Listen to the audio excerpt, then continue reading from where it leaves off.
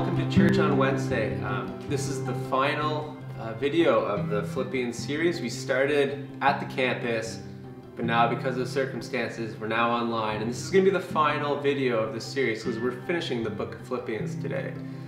And this will be the final video of the entire summer.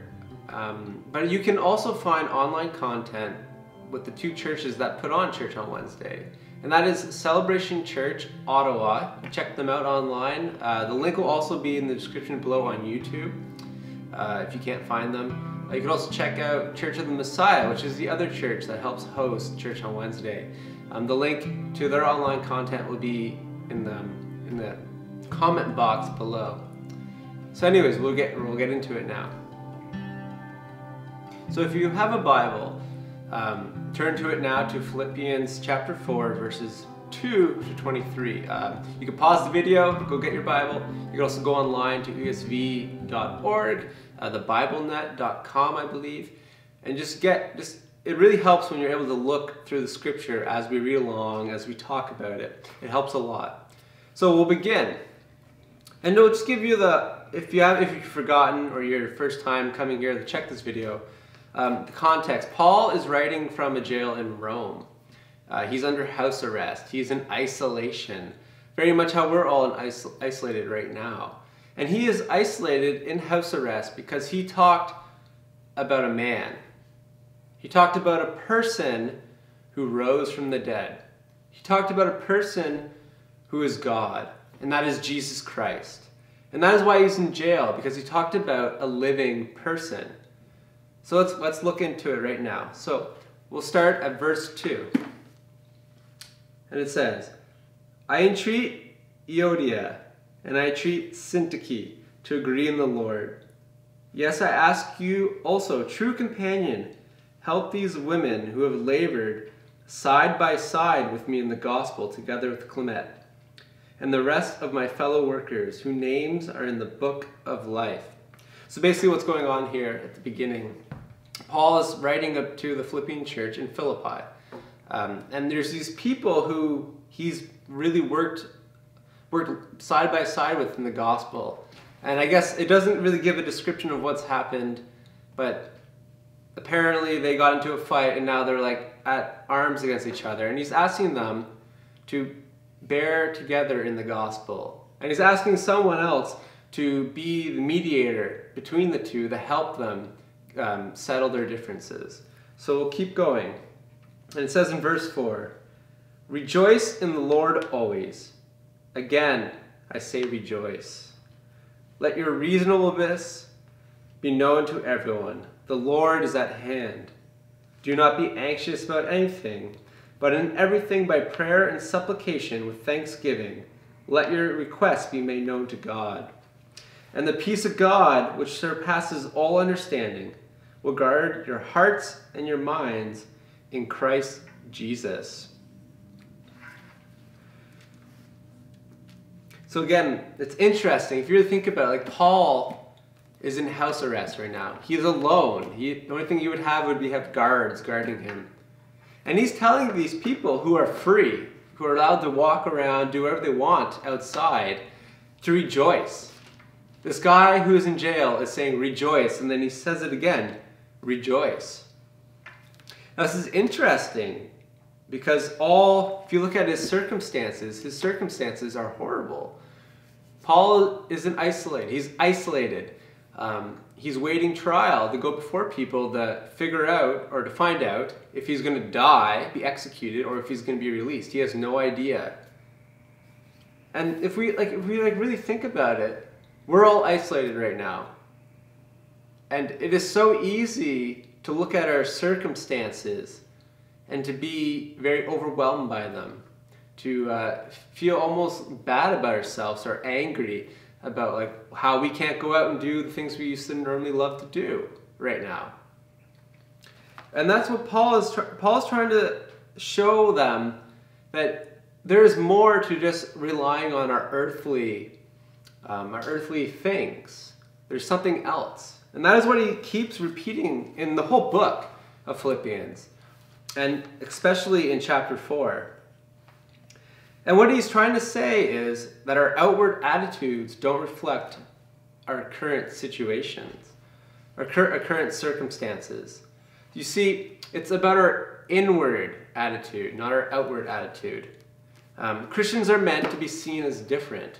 So if we're always just angry about our circumstances and we don't reflect in what Paul is trying to get at here, we're always going to be not able to rejoice. We're always going to feel at the end of ourselves, stressed. But there's something else that Paul is talking about here.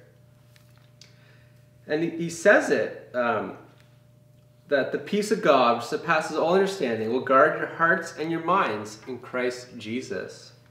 And he says in verse 6, do not be anxious about anything, but in everything, by prayer and supplication, with thanksgiving, let your requests be made known to God. See, what Paul is trying to get at here is, like, you're allowed to be, like, it's impossible not to be anxious about things. But there's something that guards us against being completely overwhelmed by our being anxious. And that is when we pray to God, when we bring our supplicate, when we're humble before God with thanksgiving, this peace of God will come over us. When we stop putting our focus on our earthly situation, our circumstances, and put it on God, there will be this peace because we don't have to worry about it, because the peace of God surpasses all understanding. And when you have Jesus in your life, you have this rock. You have a rock that doesn't change. And when you don't have Jesus in your life, you have to rely on the world that's falling apart all around us. As you see right now, like, there's always things going on in the world that just seem like the world is just falling apart. But Jesus, God, never changes. He's always steadfast. You got to turn your eyes to Jesus to change your inward attitude here. And let's continue in verse 8. And he says, finally, brothers, whatever is true, whatever is honorable, whatever is lovely, whatever is commendable, if there is any excellence, if there is anything worthy of praise, think about these things. See, when you become a Christian, there seems to be this belief that you have to stop looking at everything in the world. But that's not what Paul's trying to say here. Paul's trying to show them that there is beautiful things in the world. There is good people in the world. And when we see that, we need to praise God. We need not praise the person, we need to praise God, because it is God who compelled them to do it.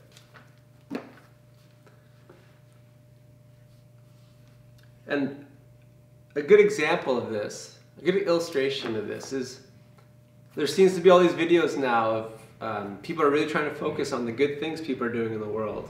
And that is a great thing, because it brings people a sense of joy. But in the end, that joy fails, because there's only one ultimate joy, and that is Jesus Christ. And if we look closely at verse 9, when he says, what you have learned and received and heard and seen in me, practice these things, and the God of peace will be with you. You see, it isn't just about having a head knowledge. Having a knowledge of things is good, but it's about, we must act them out. It's not about being the person who can have the best argument about things in the Bible in a conversation. It's not about being the person who knows everything, who can quote the best quotes, who can quote scripture wherever. It is about acting out what scripture says.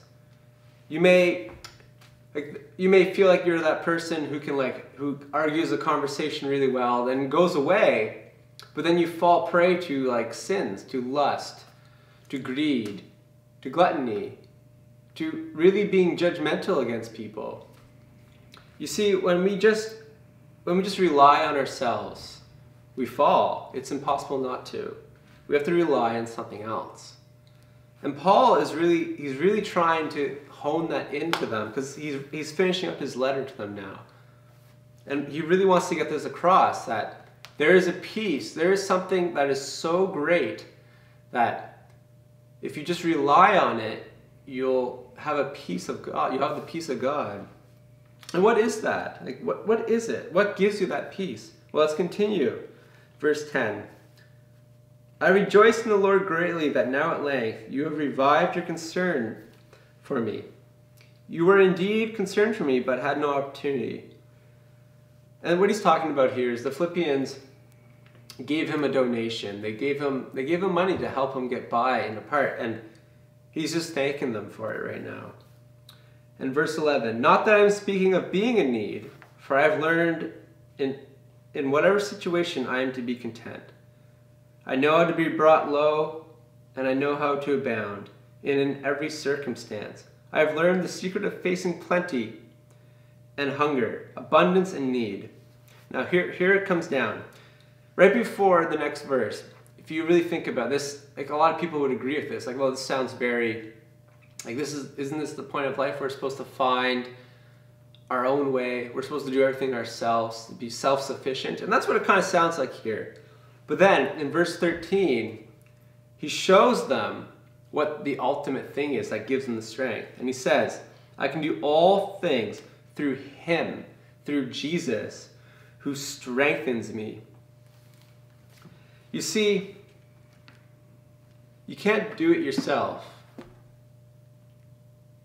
If we try to just rely on ourselves in these situations where it feels like everything is chaotic, it will fail in the end.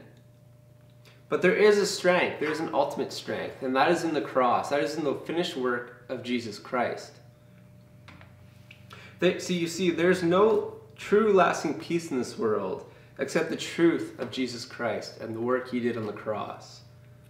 And that is what we need to rejoice in. That is a truth that will never fail. It is a truth that will never disappear. It is a rock.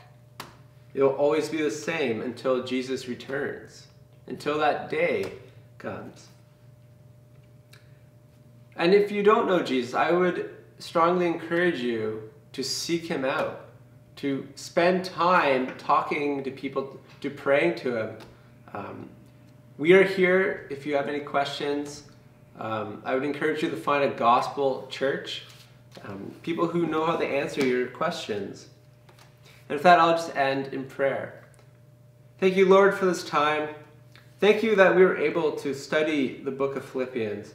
Thank you that you have given us the peace that surpasses all understanding. And that peace is in the finished work of Jesus Christ.